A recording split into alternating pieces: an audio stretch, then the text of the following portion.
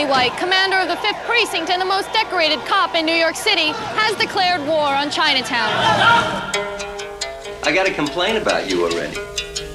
Today, there were 43 gang arrests, 3 gambling parlors raided, 6 sweatshops busted. You're only meant to shake up the gang kids.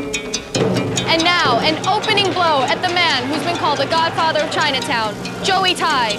Mr. Tai, can you tell us if there is such a thing as the Chinese Mafia? Mr. Tai, what is your comment?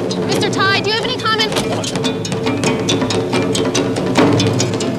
Let me make this real clear to you right here and now. Joey Tai goes to the mayor goes to me, and the word is lay off. You think gambling, extortion, corruption are kosher? What Chinese Mafia?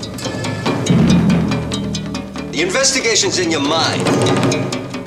These people are the biggest importers of heroin in this country. The point here is you cease and desist.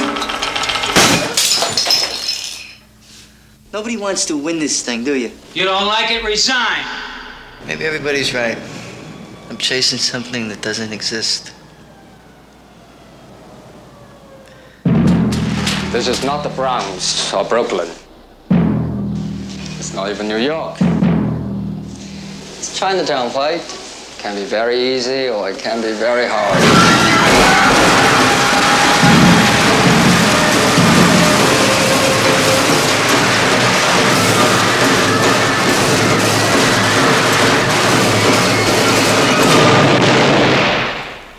You care too much, Stanley.